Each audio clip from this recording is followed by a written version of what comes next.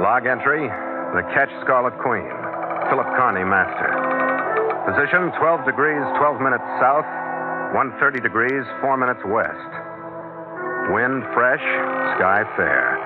Remarks, cleared Darwin, Australia after altercation in Bannock Hotel. Reason for incident, the Fang Rubies and the Black Siamese.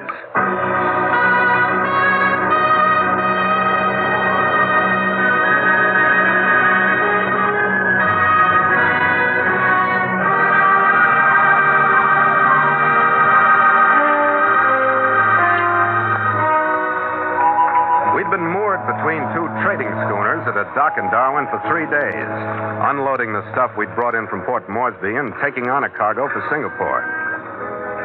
My chief mate Gallagher and my crew were in town, spending a few well-earned hours of shore leave. I was alone on the forward deck. I'd been watching the busy lighters wallowing between the shore and the merchantmen who were anchored in the stream. Then I started toward the cabin. I got to the shoreward rail in time to see a man hurrying along the dock. He was carrying a black cat in his arms. He looked back over his shoulder at the schooner on our stern, and just before he reached our gangway, tossed the cat aboard. It landed lightly on its feet about 2 yards from me. As bad as the act was, the guy carried it through. Seaver! Here, Seaver! Come here! Oh, my Siamese seems to have jumped aboard your ship. May I come aboard after him? I saw how he came aboard. I'll toss him back to you. I'm sorry, but I have to come aboard after him. He started across the gangway.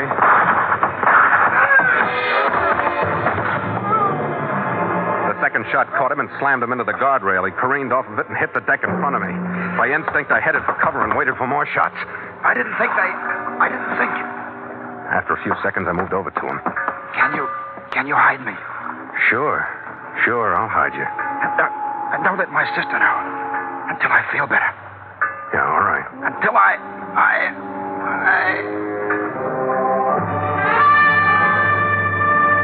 looked back at the schooner. Her crew had cut her mooring. She was moving away from the dock. And I was left with a dead man and a black Siamese that looked up at me with motionless yellow eyes.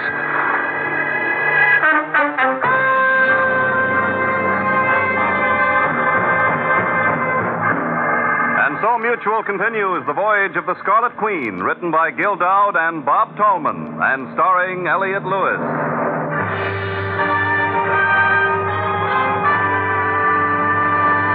The Scarlet Queen, proudest ship to plow the seas, bound for uncharted adventure. Every week a complete entry in the log, and every week a league further in The Voyage of the Scarlet Queen.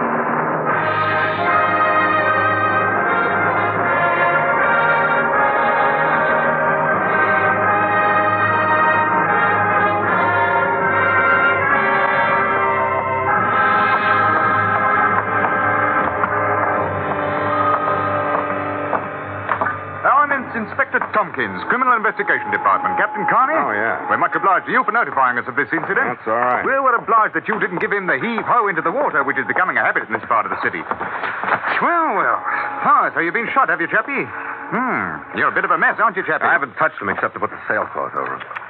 Well, now, let's, you've got a pocketbook, eh? Well, we'll have a look at that. Harold Scott, Blakely Square, Canberra. That's better. Ashenden? Yes, sir. Cart him off, Ashenden. Yes, sir. Now, Captain, suppose you give me your version of the incident in chronological order. I don't have much of a version, Inspector. He came along the dock from astern of my ship carrying a black Siamese. He tossed the cat aboard, then pretended it had jumped and that he was chasing it. And that's the cat. He's been sitting there ever since. Oh, that's an odd one. The guy got halfway across the gangway. Somebody on the schooner got him with a rifle. Tell me, what was the name, registry, description of said schooner, and in what direction did she proceed? What? Well, I don't know her name or registry. She's gaff-rigged, painted gray above the waterline, between 50 and 60 feet overall. She hugged the shore after she left here. I lost her behind the warehouse there in the point. Well, the CID is obliged to you, Captain. Mm-hmm. Of course, since you're an eyewitness to the crime, you will remain in Darwin and keep the department notified. No, not a chance, Inspector. I got a time contract on this cargo we're due in Singapore. Then I shall have to station CID guards upon your ship to prevent you sailing. Why don't you take your CID guard... I'll have the guards here in a jiffy, Captain. Hey! Eh? The cat, the least you can do is take him. A gift to you, Captain, from the department. Thanks!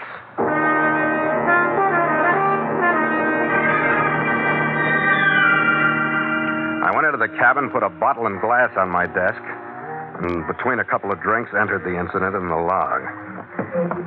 When I stood up and turned around, the cat was just inside the passageway. He'd followed me in, and he sat there looking at my face. What the devil do you want? Can't you do anything but sit there and stare? Ooh, you're a lot of company, you are.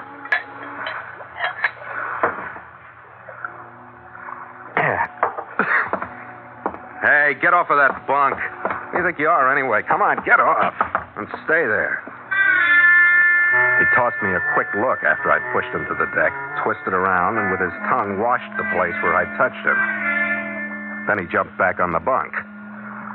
After 3 more tries, I gave up, and he went to sleep on my pillow. After a few more drinks, I gave up again. The CID men had arrived to guard the Queen, and everything aboard was secure, so I packed some personal gear for shore. Flipped a coin to decide whether I'd take the cat or leave him. Tails, so I picked him up and went ashore.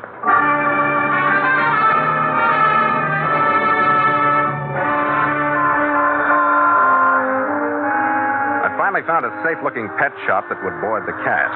And with Siva in tender hands, I rode a bus to the middle of town. I located a room at the Queensland House, checked in, and after reporting my address to the CID, had dinner and went to my room. I stretched out on the first double bed I'd seen in months. I must have dozed off, because it took me a while to realize that the sound I heard was a knock on my door. Yeah. Who is it? Yeah, all right, wait a minute. Yeah, what? Hello. Are you Philip Carney? That's right. I've been to the police. They told me where you were. Hmm? I'm Paula Scott. Harold Scott was my brother. Oh. Well, you want to come in? Yes, thank you. I'm sorry about your brother. Thank you. You were with him, weren't you? Well, for a few minutes. Well, I don't think it was bad. The way he went, I mean, things like that just sound as though they're awful rough. You're telling the truth, aren't you? Yes, I am. If it helps any, and I don't suppose it does, he didn't even know he was going. He just stopped talking. What was he talking about? About getting well. Oh. I'm glad to know that. Yeah. What else did he say? See, I've got to know. It isn't one of those masochistic things. I've just got to know. Why don't you sit down? All right, thank you. I'm sorry. There's no place for you. Oh, yeah, it's a one-chair room. I'll use the bed. Well, there wasn't much said because there wasn't much time. He wanted me to hide him, and he didn't want me to let you know until he got better, that was all. The police told me you have Siva. The cat? Yeah, I put him in a pet shop where he'll get good care, I think. Mr. Carney, I want to talk to you. I know why Harold was killed, and I know who killed him. Did you tell the police? No, Why not? because I want to stay alive. There are 2 of them. If the police go to one, the other will come after me. You want to tell me? Yes, his name is Hugo Cashin. He's my uncle, and he has a horrible little creature with him, Merrill Ferris. Have you ever heard of the Cashin interests? Well, harbors and anchorages are the only things I know about in Australia. They were built by Leland Cashin. Huh? Mining, sheep, contracting, shipping, everything else that makes money, I guess. Leland, he's your uncle, too. He was. He was killed in a motor accident near Canberra 2 weeks ago, leaving Harold and me the entire estate. Hmm? Hugo Cashin is alive. When we die, it goes to him. But he has only one left to outlive now. Look, I don't like despairing women. Do you want me to try and help you? That isn't why I Never came. mind why you came. If you want me to help you, act normal. Cry, pull your hair, get drunk, do something. Don't sit there looking as patient as one of your estate sheep. Yes, I'm sorry. I want you to help me. All right. Somebody should have taught you to cry when you were young. You'd feel better. I can't help it. Sure. You learned early not to let your feelings show. You want anything to eat? No, Well, go on in and wash your face and comb your hair. I'll have dinner sent up.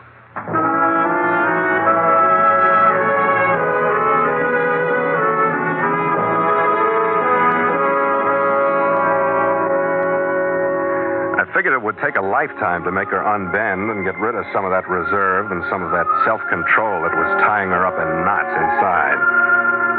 Well, a few drinks before she ate and a few more afterward made a good start. Captain Carney, how did you know so much about me so soon after you met me? Well, you're a pretty obvious little girl. Oh, dear, I am not. How did you? You're quite right, you know. Well, you carry a very active kind of magic around with you. You're afraid of it and the reaction it has on guys like me, so you've developed a fine, icy attitude to hide that rare emotion. Oh, you make me sound, well... Conceited? I'm not, really. I wonder what it is. I'm certainly not beautiful. Nobody's ever told me I'm beautiful and really meant it just like that. Well, just be patient. You'll get old and crotchety someday, and you won't have a thing to worry about. Oh, a little while ago, I didn't think I'd get much older. You know something? I haven't felt this way for... Seems like forever. I mean, of course, about not being afraid of Hugo and Meryl. Yeah. I suppose it's because I don't feel quite so alone now. Well, that's good.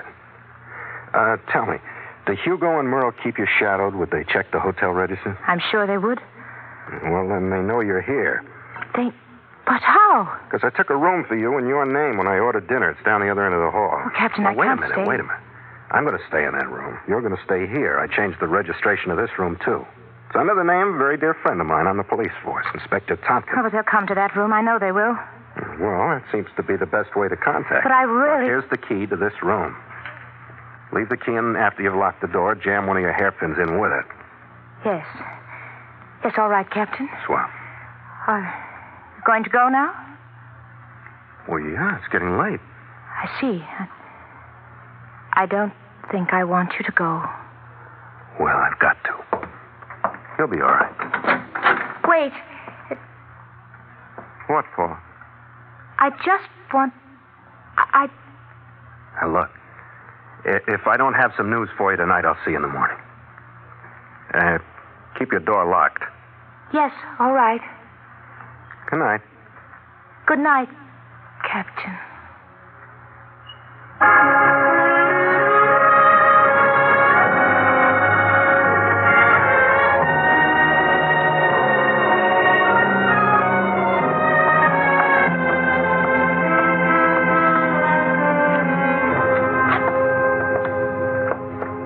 When I got in the room registered to Paula Scott, I locked the door, leaving the key in.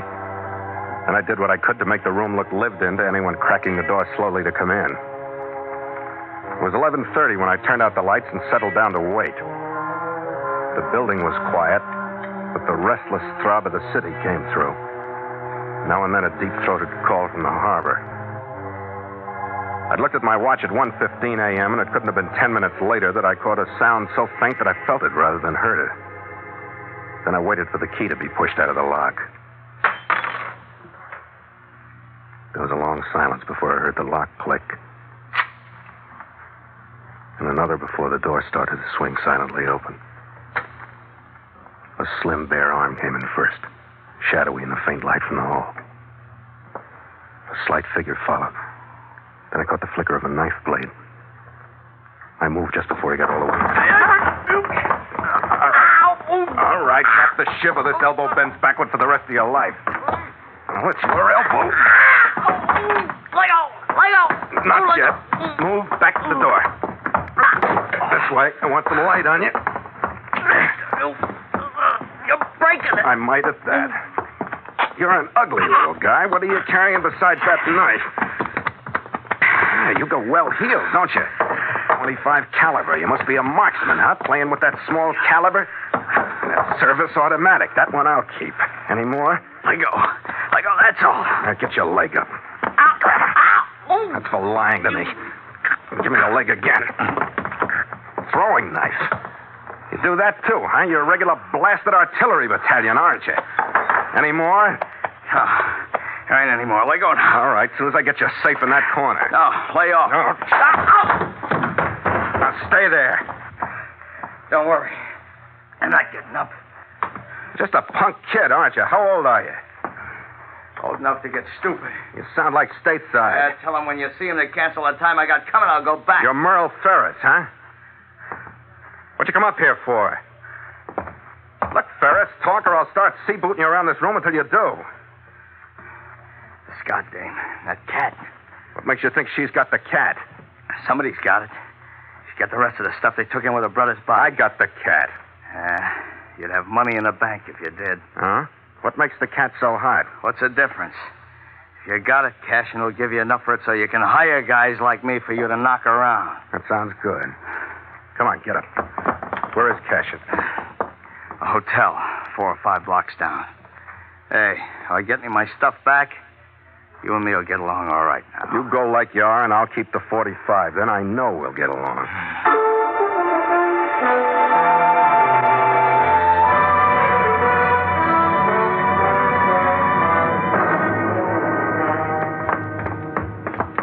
Will Cashin's door be locked? If he ain't standing in it, it will be. Then I'll do the knocking. What's the matter? You jumpy?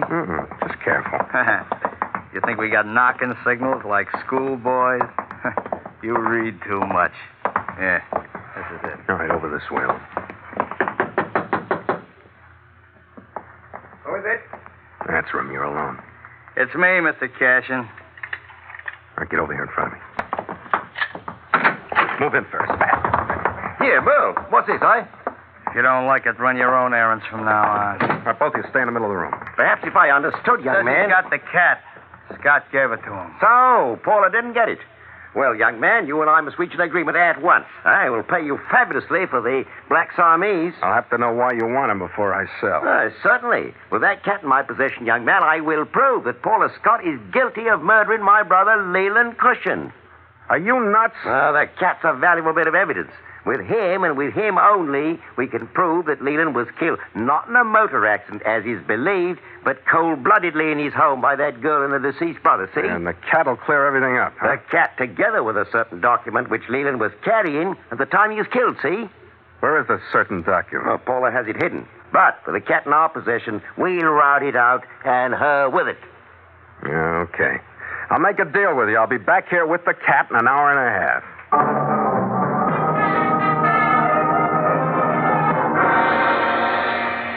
My first stop was the pet shop where I'd parked Siva. I banged on the door until I aroused the sleepy owner, apologized for same, and retrieved the black Siamese. Then I headed for the Queensland house.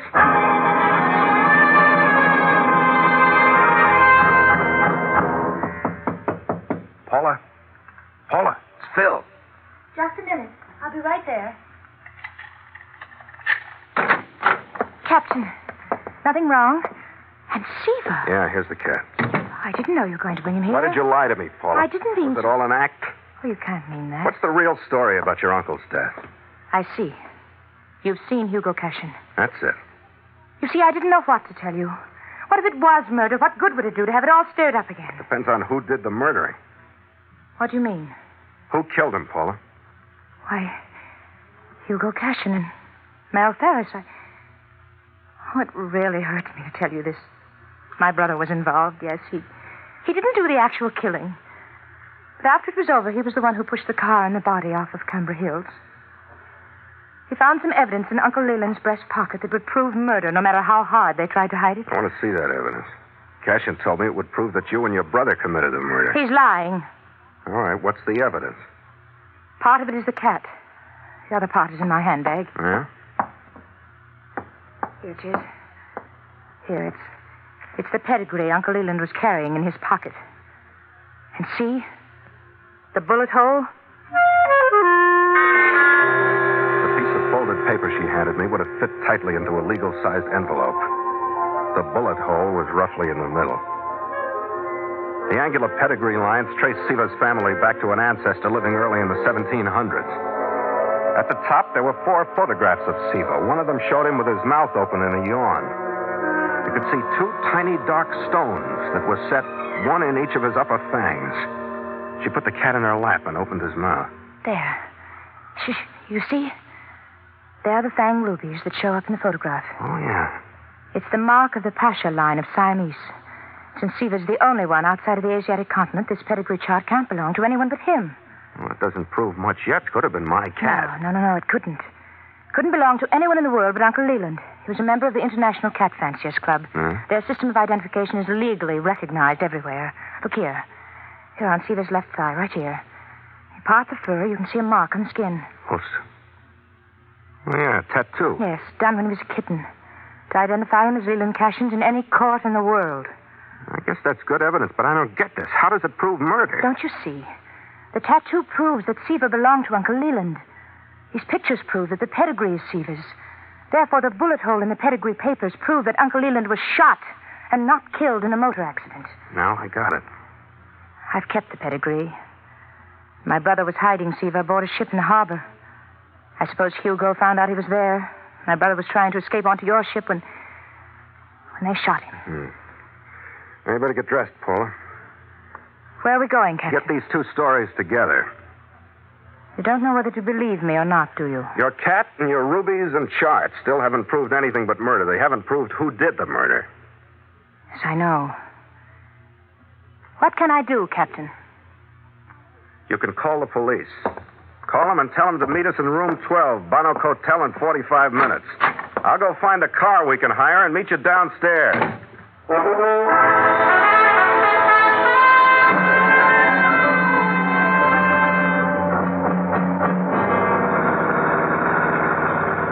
A few minutes later, Paula, Siva, and I were riding to the Bonnock Hotel in silence.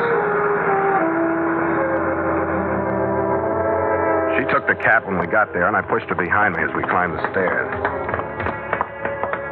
When I motioned her to a stop at the door, I wasn't quite sure what I'd do inside if she were guilty. It was 35 minutes after she had or had not called the police that I rapped on the door of Hugo Cashin's room. Who is it? Carney! Come in, Captain. He's brought the Scott dame. Paula. Move back in the room. Merle, get over in the corner. Stay there. Don't worry about me, tough guy. Captain, I'm disappointed in you. Why? Well, this was to be an arrangement strictly between us. If I'd known that you were as untrustworthy as to bring Paula to interfere I'm with... not interfering, Hugo. Look, Cashin, we've got the cat here. That's what you wanted. I've heard the same story from both you and Miss Scott. It was good both times. What has this girl been saying? I told her to call the police and tell them to meet us here. I don't know whether she did or not. What do you think, Cashin? She'd be a fool to. If she's guilty, I guess you're right. Here, Cashin, you can have the same deal. If she didn't call them, you'd just as soon, wouldn't you? Your call, please. Well, Cashin? Your call, please. Cashin, you're not going to let him call the cops. Why not? They can prove nothing. Your call, please. Give me the police. They can prove nothing. With my record, I'm not sitting in no jail cell while they sweat the truth out of you. All right, get the cat and come on. No, stay away. Cashin! Phil, he's taking Seaver. He'll kill him. Oh, you there! Stop! Fire action done stop those men! Oh, Captain Carney. Come on, let's get out of here. Oh, Captain. There you are. Yeah. I thought you'd be hereabouts when I saw those blighters making off with your cat. They wouldn't stop. I had to wing them. Yes. But the cat is unharmed now. Here you are, with the respects of the CID. Well, thanks, Inspector. Did the scoundrels try to steal anything else, Captain? Look, Inspector, this wasn't a robbery. The men you nailed committed that murder on my ship yesterday. Oh, well, the department is Johnny on the spot, you might say. The summons we got was from some poor lady sobbing into the telephone. What? Well, cheerio. Yeah, see? Paula, that was you? Wasting some of that rare emotion on a telephone? Of course not, Captain. Captain, the inspector must have been mistaken. It just must... It must have been a bad connection. No, come on now. Now you're overdoing it. There. No, it'll be all right. I'm sorry. No, you're a big girl with an estate now. Everything's making money for you. No, I don't care about the money. It's you. If you could manage to stay. I can't stay, gorgeous. I got a cargo aboard on a time contract. I got to get it to Singapore. Hey, here's your cat. Yes, of course, thank you. Yes, I understand. You have a commitment. And you'd rather go on your ship than stay? No, it's nothing. It's nothing personal, Paula. And I'll make you a promise. If I ever settle down on an estate in Australia, it'll be yours.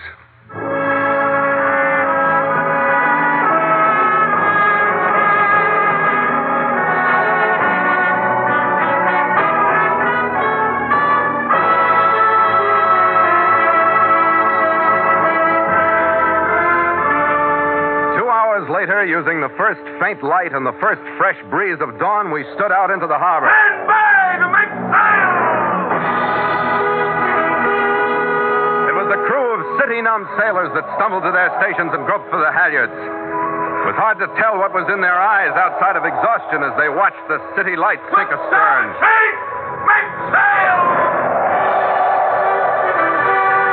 The mainsail shook itself and tightened as it was hauled aloft. The jibs went out. Then the mizzen. And the Scarlet Queen coasted into the morning with the foam at her starboard rail shining whitely in the first reflection of the sun from the sky. Reporting to the bridge, sir. Is everything to your liking? Aloft and below? What's gotten into you, Red? You spend your time reading sea stories or something in Darwin? No, just feeling fit and hearty, Skipper. Glad to be aboard. I ran head on into a situation. A woman, Red? Yeah. Oh, a lot of good home cooking and stuff, but she wanted me to settle down and share a property. An estate, Red? Yeah, a little truck farm. Huh? Yeah, well, I guess it might not be bad for a while. Evenings on the veranda and all that. Did she have a cat, Red? Yeah, a little white alley cat. And she thought you were crazy for leaving, and you told her it was nothing personal, huh? Yeah, how'd you know all that? Women, Red. They're never happy till they got a guy lashed down someplace. Yeah, imagine spending all your life walking on a floor that never rolls or pitches, huh? Skipper, I guess we got the right kind of woman. Wooden and lively. Here, Skipper, to the Queen. To the Scarlet Queen. After you, mate. After you.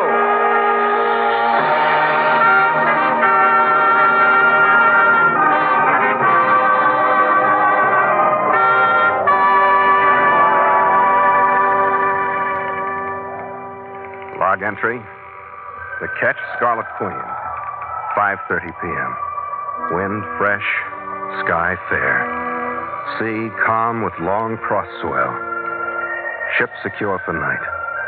Signed, Philip Carney, Master.